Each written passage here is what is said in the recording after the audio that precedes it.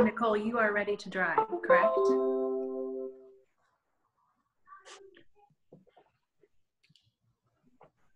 All right.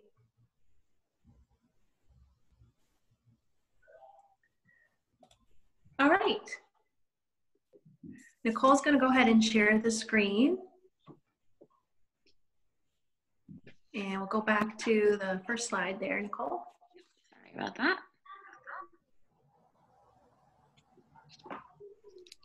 And everyone can hear me okay? Because I'm on my phone now. And I cannot see myself. Okay. Great. Thank you, Lauren, for responding. I'm going to put my phone here so I'm not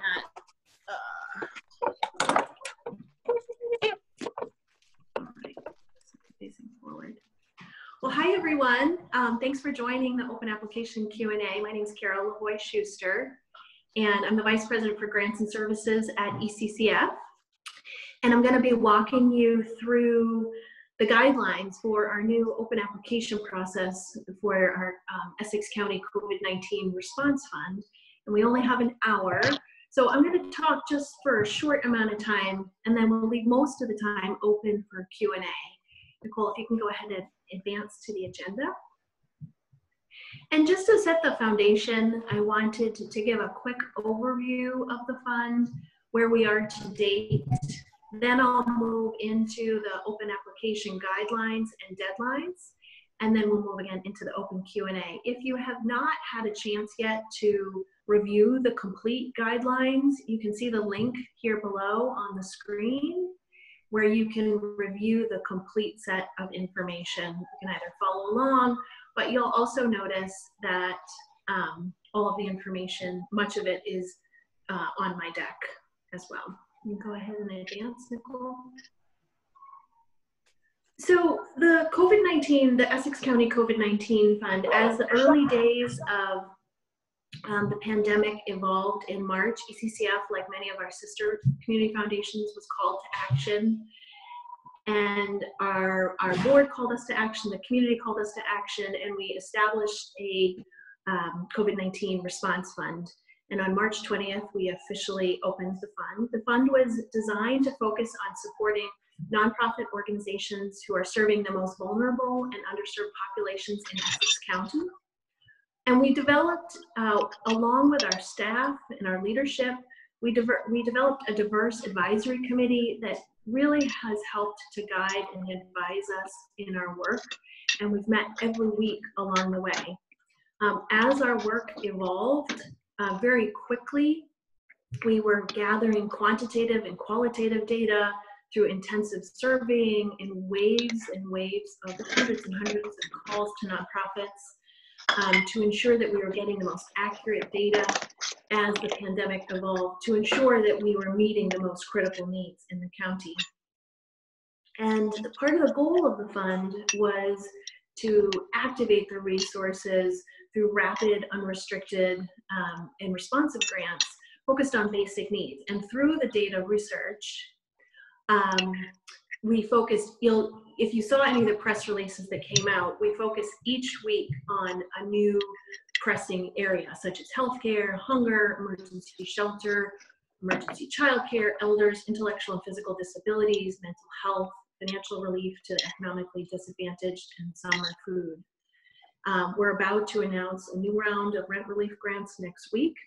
And all told, that would be inclusive of the rent relief. We've done 8 rounds of grants. Part of what we've done is at about week 3, we partnered with the Mass COVID Fund, which was started by First Lady Lauren Baker and a number of private foundations. And it's all private philanthropy, it's not state money. Their goals of their foundation, as well as our fund, were very much aligned. And so we've been able to leverage those resources to really infuse more capital into Essex County, which has been really tremendous. The difference with their fund is that they are focused 100% on immediate crisis mitigation, and their fund will be winding down end of this month. And therefore, that was kind of part of our strategy of moving into this new open application phase. Our total grant making to date is just over $4.3 million. and the highest amounts were distributed to financial relief for economically disadvantaged, hunger, as well as healthcare. You can go ahead and move forward, Nicole. So in this new recovery phase that opened on July 1, we have a number of priorities. We have 3 priority areas that I'll share more in detail in a second. They are health and mental health, economic security, and education and youth. And we're really focused on organizations serving the most vulnerable, and that would include seniors, communities of color, underserved youth, immigrants, individuals with intellectual and physical disabilities, as well as other vulnerable populations. We're really focused on organizations who are expanding and or pivoting their operations to address the most pressing issues in their community and that have stepped up in significant ways due to COVID. And it's a nuance, but it's a really important piece of this work, is that we want to invest in those organizations who are working, either through expansion, again, of their existing work due to COVID, or have pivoted in significant ways. Our priority will be on organizations based here in Essex County. You can certainly apply if you are based outside of the county. However, you do need to demonstrate a significant amount of your population being served is based in Essex County. An equity lens is very important, has been very important to all of our decision making, and that will certainly be the case with this. And we will be making sure that your decision making is inclusive of a variety of perspectives. That would be gender, race, ethnic backgrounds, and other community perspectives. And those of you who are familiar with ECCF would know that for the last 3 or 4 years, ECCF has been very committed to our systems approach in the community and working collectively with the community on moving things at a population level scale. And that would be inclusive of working with our municipal partners, nonprofit, philanthropic, corporate partners. And so any collaborative or systems approaches will be prioritized as we go through the rubric and the grants decision-making process. You can go ahead and advance, Nicole. In terms of amounts, grants will range anywhere between $5,000 and $50,000. And single organizations will be asked to apply only once for all 3 categories. However, if you are part of a partnership, you could be part of a second application in another category, if that makes sense. And to continue on that, in instances where collaborations or partnerships, systems approaches are regional or countywide, ECCF will consider proposals that exceed $50,000. We do request that any of the partnerships or collaborations have been established prior to the application. We don't want organizations to have to reinvent the wheel to go out and find new partners. There should already be a gelled relationship. Perhaps you haven't worked together specifically yet, but you may already have a relationship and partnership. Grant funding will be required to be expended within a year. And within that year, with all of our COVID work, it's been very important, not only with our grant making, but with the use of the money. We know that the demands and the needs are so extreme that we are requiring that you are utilizing the resources immediately and or expeditiously. You can go ahead and move forward, Nicole. You'll see here, these are the deadlines and dates for the upcoming cycles. And what we did is as I said, there's 3 priority areas: health and mental health, economic security, education and youth. And we will focus on 1 per month for the next 3 months. Health and mental health is the cycle that is open now. And the deadline is July 31st. we will be reviewing over the course of August with notification the end of August. Economic security is the open cycle is during the month of August. We will review during the month of September with decisions the end of September. And then education and youth, the cycle opens in September, closes September 30th with decisions the end of October. You'll note if you've gone on and looked at the application, you can actually begin an application for any 3 of the categories now. We had gotten a number of requests of organizations who like to just get in there and think about it a little bit. We do understand that this is not ideal. If you may not have enough, you have a little bit more time to prepare if you're in the 2nd or 3rd category, but this was kind of the fastest way for us to design it to make it the most streamlined. Go ahead and move forward. So for the 3 categories, when you look at the full guidelines, you'll see that at the header of each of the 3 priority areas, we have a paragraph in the opening statement, and you'll see that for all of the guidelines, we wanted to make sure we lifted up the importance of the racial and systemic inequities that have existed obviously for generations, but that have been lifted to the surface more through COVID. And so we worked really hard to make sure we were addressing those in each of the 3 categories, and we put those forward to you as an opportunity to reflect again on the bigger systemic inequities for each of the 3 categories, for you to think about that in your proposals and how you would potentially address them. For health and mental health, applications will be accepted in categories such as public health and community safety. Priorities, of course, priority will be given to organizations focused on communities of color, seniors, underserved youth, immigrants, so on and so forth. We're really keen on organizations who are working hard to provide access to quality healthcare advances and focused on advancing positive social determinants of health.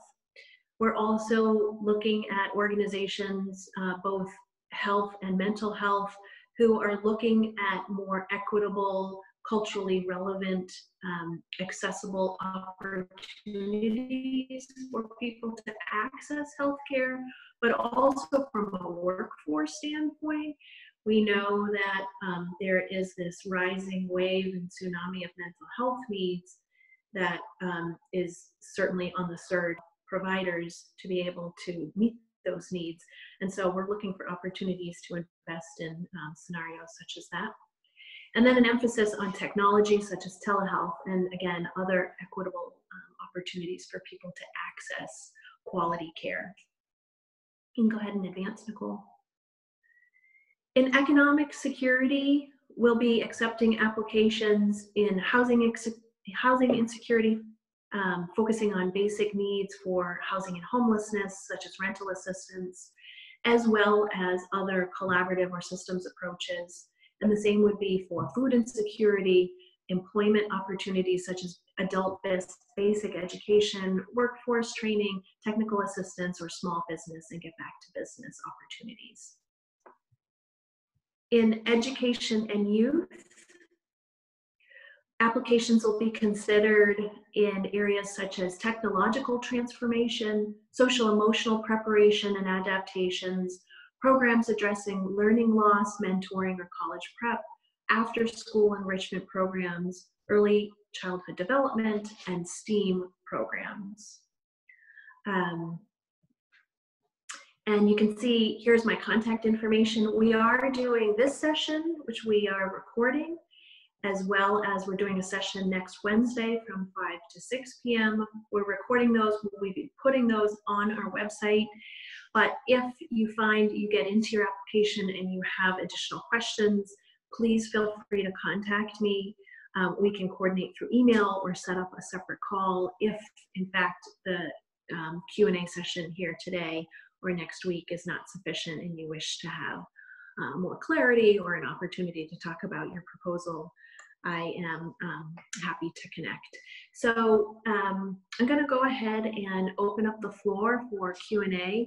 I'm going to need Nicole to help me identify folks that are raising their hand, because as I said, we lost power here in Wenham 5 minutes ago, so I'm on my phone, and I'll have Nicole let me know who has raised their hand, and I can answer some questions, any questions. I'll also invite Beth Francis, our CEO, who is on the call, to step in and jump in and answer any questions as well. Does anybody have any questions? Howard? Yes, thanks. So I've got a question with respect to which of the 3 categories we apply for basically the same program. It kind of spans 2 groups. We have clinicians who are on site, or in these days kind of via telehealth on site in the public schools. They provide mental health services to kids who need them in the public schools. They also provide coaching to the teachers. And one of the nice things about being on site is you can observe the kid in the classroom. So anyway, the question is, do we apply for mental health or do we apply for education and youth? I would suggest mental health. And if you want to look more in depth at the guidelines, and Howard, I'd encourage you. Are you Elliot? No, the Home for Little Wanderers. Thank you. I think we've been emailing. Is that correct? Yeah. Okay. Go ahead and look at the questions, or I can send you the PDF. If you log in and create a profile, you can look at all the questions and see what you think. And, we would certainly welcome whatever your perspective is, whether it's health, mental health, or education. It really just depends on, how quickly you plan to kind of ramp up this work and the timeline from your own funding perspective. But why don't you look at the questions, and then if you have additional questions, I'd be happy to do a call with you. Great, thank you.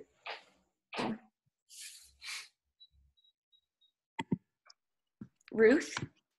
Hi, everyone. This is Ruth Zames. I'm with the community group. And my question is, if our organization received funding in one of the first rounds, are we still eligible to apply for the open fund? Great question. And yes, you are. Yeah, great question. Thank you for the clarity. That I'll go back and edit the guidelines to make sure that that's a little bit more clear. Thank you, Ruth. Anybody else? Amanda? Hi, my name is Amanda. I'm from Big Sister Boston. It's a question about what you mean by the significant population served in Essex County. Do you have a number in mind when you're thinking of that? Or is it more of a kind of general based on the application? It's more general in terms of the allocation. But if you have specific data you'd like to share, I'd be happy in advance of an application. I'd be happy to review that and have a conversation. It looks like Kay Langley also raised a hand. Yeah, hi, my name is Karen Langley, and I'm with the Durable Medical Equipment Reuse Program. We're statewide, but we also do quite a lot of business up in Essex County. I did look at the application. We're looking to go in as a collaboration with another partner that's up in Salem. And I did see that we would be listing out our board of directors and having our past audit, that kind of thing. Would the collaborating partner also submit those, or just us as the principal? That is a great question. I would like to see the board of all of the collaborators, but it's not necessary to see the audited financials, just the audited financials just for the lead organization, the lead 501c3, the applicant, if that makes sense. But I am curious to see the board for the different organizations. Okay, thank you. Mm-hmm. Dr. Jeff Lindbergh. So I'm the executive director of Boys for the Better, and so we run media literacy-based programming for male-identifying teens, through which we deliver SEL programming. So I have two questions. One is there particular communities in Essex County that you are prioritizing or perhaps leaning away from? And then the second question is, programming in which it is embedded within a school, in which the organization does work within a school, is that okay? Or is that something you shy away from? Yeah, great question. For all of our work, we have, for the COVID work, we have focused on the 6 gateway cities in Essex County, which is Lawrence, Lynn, Salem, Peabody, Methuen, and Haverhill. I think those would be our priorities. Those are the communities where we see the highest disproportional impact. However, there's certainly plenty of other communities who don't fit that quote unquote criteria that like Gloucester or Beverly, who are not definitively gateway cities, but certainly have had significant impact. And then, yes, a partnership with a school would definitely be something we would be open to. I think those important connections between our municipal partners are really key to the success, particularly around education and youth. So we would welcome that. Hello? Anybody else?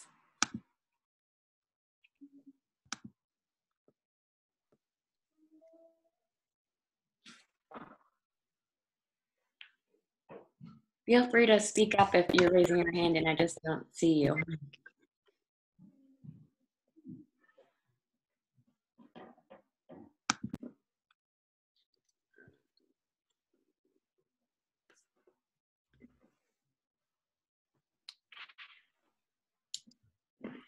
Are there any other parts of the guidelines that I can expand upon, or are there other parts of that people are curious about our COVID work?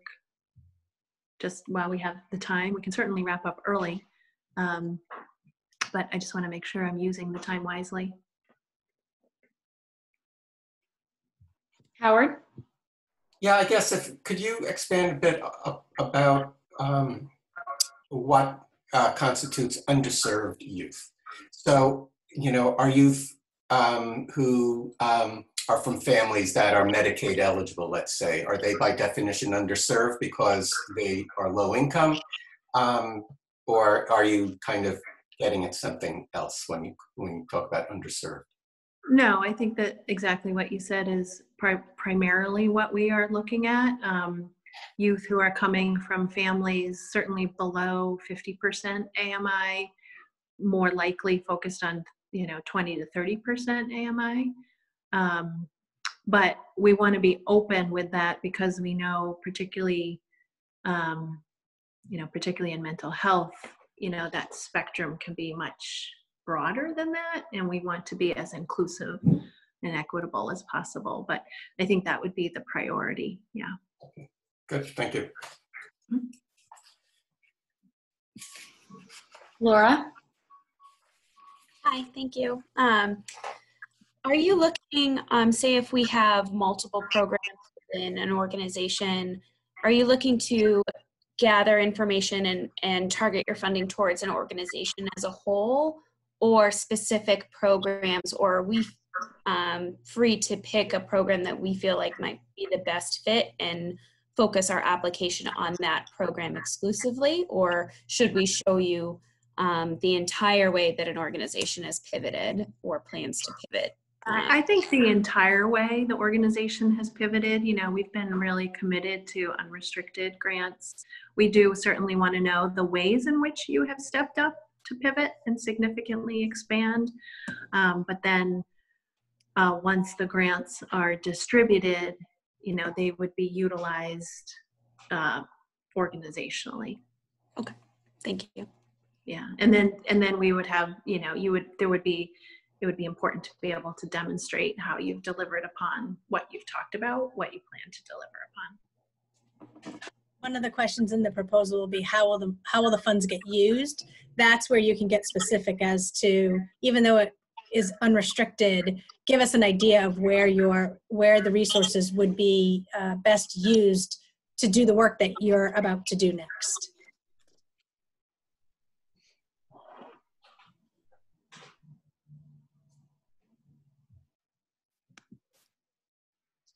Can I virtually raise my hand? I'm having video problems. This is Lauren from the NAM project. I have a bit of a nuts and bolts question about money. I know you said between 5 and 50,000. Are you, is 50 going to be more of a rare scenario? Do you have like an average that you're hoping that people work towards? We don't have an average. You know, this is, I'll be honest, you know, we don't know how many applications we will be getting. I do anticipate the 50 will be rare. And as I said, anything over 50 would really be for very rare cases of collaborations that are regional or county-wide. I think a lot will be determined upon the size and scope of the applications per cycle, but I don't anticipate the majority of the grants to be on the larger side, because there is so much need. Yeah, sure.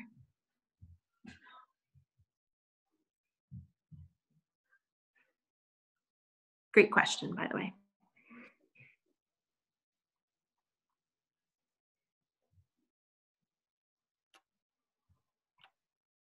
Okay.